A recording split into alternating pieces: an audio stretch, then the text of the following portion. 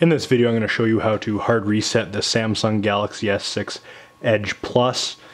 This will not remove any Google or Samsung accounts as far as I know.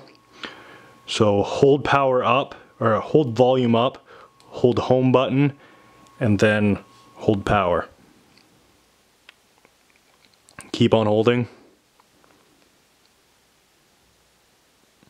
Wait for that screen to come up, let go.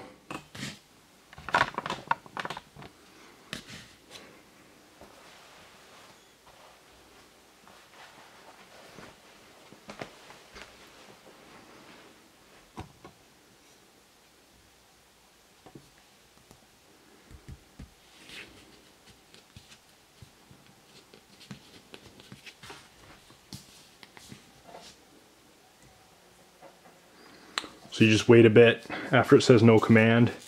Then this recovery menu comes up. What you want to do is scroll down with the volume buttons to wipe data factory reset. Now this will erase everything, so don't do it if you don't want everything erased. And hit power button. Go down to yes.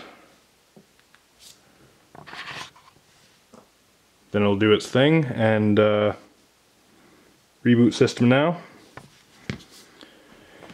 And it should be reset to factory. Thanks for watching.